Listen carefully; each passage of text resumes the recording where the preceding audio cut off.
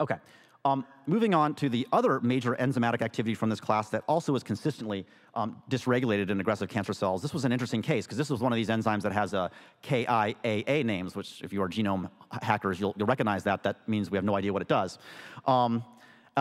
Using largely shRNA technologies, Kyle Cheng in our lab a few years ago was able to determine that this enzyme regulates an unusual class of lipids in cancer cells that are ether lipids. So this may look normal to you, but if you look more closely, most of our lipids have an ester bond that links the fatty acid group to glycerol. These are actually ether lipids that lack that bond. And in fact, when we just made this finding, we looked at the literature and we're surprised to note that dysregulated ether metabolism is one of the oldest relatively well understood metabolic changes in cancer cells. Fred Snyder's lab back in the 60s determined that cancer cells dramatically upregulate ether lipid content compared to normal cells. What had remained enigmatic was the enzymes that drove that metabolic change and its pathological significance.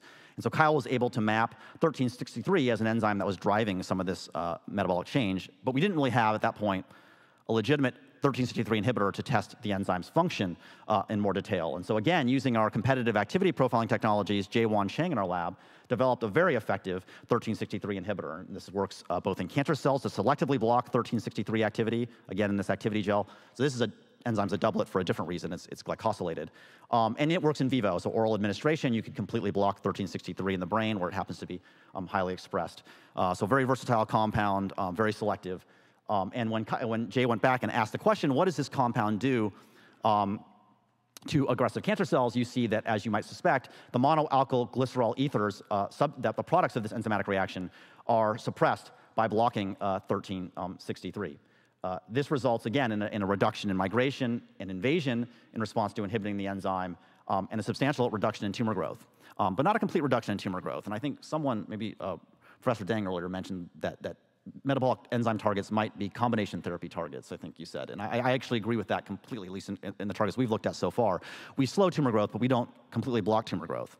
One of the cool things about having the activity profiling technology at our disposal, though, is we can answer the question, is this incomplete block of tumor growth a problem with our molecule, our small molecule, or is it a problem with the fact that the target isn't sufficiently capable of suppressing tumor growth? And we can actually answer that question unequivocally by just isolating tumors from this animal and asking the question, is the 1363 enzyme completely blocked in response to inhibition with our small molecule? And the answer to that question is yes. So the upper and lower band of this triplet are 1363. This other hydrolase is distinct. And you can see that both those bands are completely blocked in tumors treated with a small molecule. So we know this is, if you will, the maximum possible effect in this tumor model that we're going to get from this small molecule. Another nice feature of these sorts of inhibitors, once you make them selective, is they can become imaging probes in and of themselves. So Jane had noted that the leaving group, this is actually a covalent inhibitor through a carbamylation reaction with 1363. The leaving group is the major driver of selectivity for 1363 over other enzymes, which means you can swap out this group with a fluorophore, like a Boddipi dye, and this allows you to then directly image selective labeling of 1363 relative to other hydrolases by gel, and also in cancer cells. And so we're hopeful that we can maybe even flip these into in vivo imaging tools. You can imagine that some of these metabolic enzymes may themselves be interesting biomarkers, if you will, of cancer pathogenesis and progression in vivo. And these sorts of tools could be really useful from that perspective. Okay, so I wanted to spend the last few minutes on some more recent data that we really don't understand completely yet, but just for the sake of being provocative, I will present them to you and see what you think. We don't really understand why aggressive cancer cells overexpress this neutral ether lipid pathway, but you can see that as cancer cells go from being non-aggressive to aggressive, they almost invariably possess huge levels of these neutral ether lipids. So what we do know, as we've looked at trying to understand how these ether lipids are regulated, is that they show remarkable density-dependent production. So if you look at these aggressive cancer cells and measure their ether lipid content as based on their density, you will see that as the cancer cells become highly dense or confluent, they substantially elevate these ether lipids. And you don't see this with other classes of lipid biomolecules. So this is something that's really quite special. In fact, we've done broad metabolomic profiling of lipids, at least, in a density-dependent manner, and these ether lipids are one of the few, if only, changes that you observe.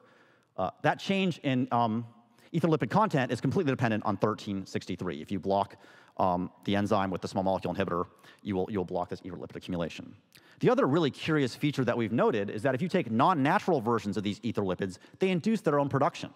So if you treat cancer cells with, say, a C13 labeled monoalkyl glycerol ether, it causes dramatic elevations in endogenous ether lipids in these cells. And this is not 1363 dependent. It's somewhere downstream. So to summarize, what we know is that these lipids show density-dependent increases in their production, and they can induce their own production. So to me, that sounds like a quorum-sensing molecule. And we are not the first to suggest that cancer cells might possess some sort of quorum-sensing mechanism. What I think has been unclear is what the identity of molecules might be in cancer cells that would allow them to sense their own population density. And so we're quite interested in trying to delve into this mechanism further. In fact, I should say that almost all the data I just showed you about this density-dependent production was generated by Ray Morling, a new postdoc in the lab who did his PhD at Harvard with Greg Verdine. And so Ray is interested in trying to understand the role that 1363 plays in this pathway and how ether lipids can induce their own production and how this might relate to, say, the pro-migratory and pro-invasive activities of this pathway. Finally, we've been also very interested in understanding what sort of features, other than just these dysregulated lipolytic enzymes, do these aggressive cancer cells share, with the hypothesis being if we could understand those features, we might be understanding how these enzymes are regulated. So we've done global gene expression profiling on all these pairs of aggressive and non-aggressive cancer cells, about a dozen or so now, and I'm showing you a subset of that data. And Dan Nomura asked the question, what other gene markers show a similar correlative expression, being high in the aggressive cells versus the non-aggressive cancer cells? And quite interestingly, virtually all the annotated markers that fall in that category belong to those that are found to be elevated in cancer stem cells and induced by epithelial to mesenchymal transition. So Bob Weinberg's lab here, obviously at MIT, was one of the first to show this overlap in gene expression profiles between EMT and cancer stemness. And our data would argue that MAGL and 1363 are metabolic signatures of that change. And they're not, interestingly, the only metabolic signatures. In fact, there's about 30 or 40 metabolic enzymes that show similar footprints or signatures profiles. And I'd say that the vast majority, if not all of them, have yet to be characterized in cancer. So we're quite excited by the idea that we might be uncovering fundamental metabolic changes that occur in cancer cells as they undergo epithelial to mesenchymal transition or enter a stem-like state. Okay, just in the last 1 or 2 minutes to put a shout out to anyone who might be a chemist in the audience. This whole meeting is about metabolism and as it relates to cancer. And it is stunning to me as a chemical biologist to realize that despite the fact that many metabolic pathways have been characterized for nearly 100 years in one shape, form, or another, the amount of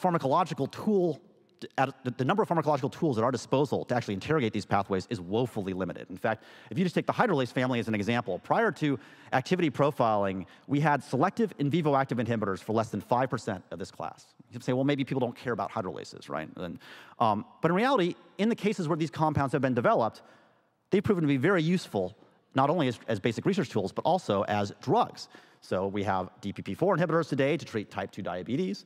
We have cholinesterase inhibitors to treat symptoms of Alzheimer's disease. We have other compounds in various stages of clinical development.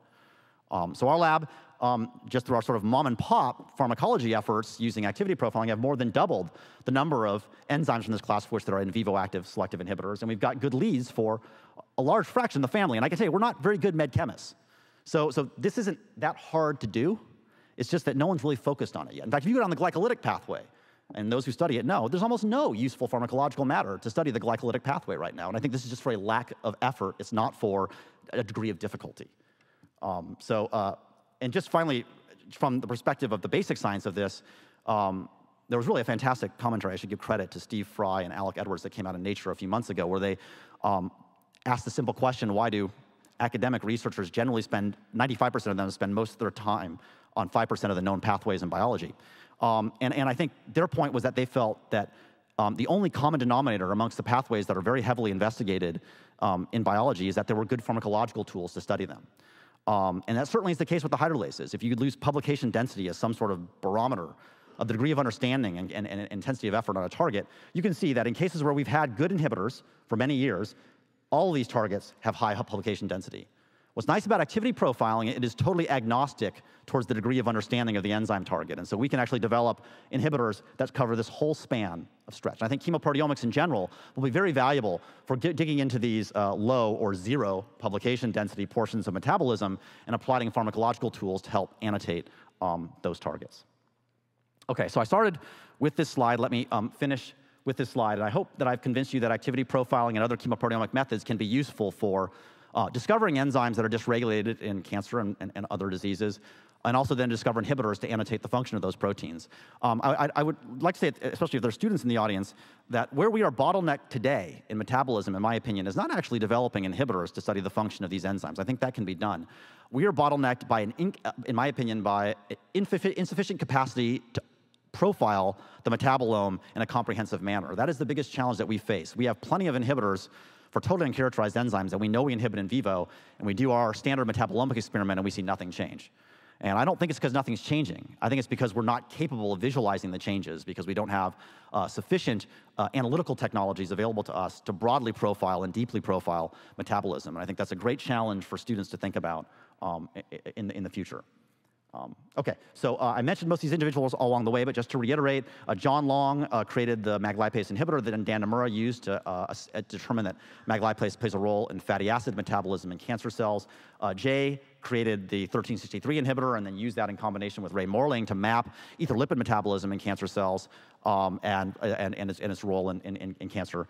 And these are the funding sources that keep us supported. And thank you again for the invitation to be at this meeting.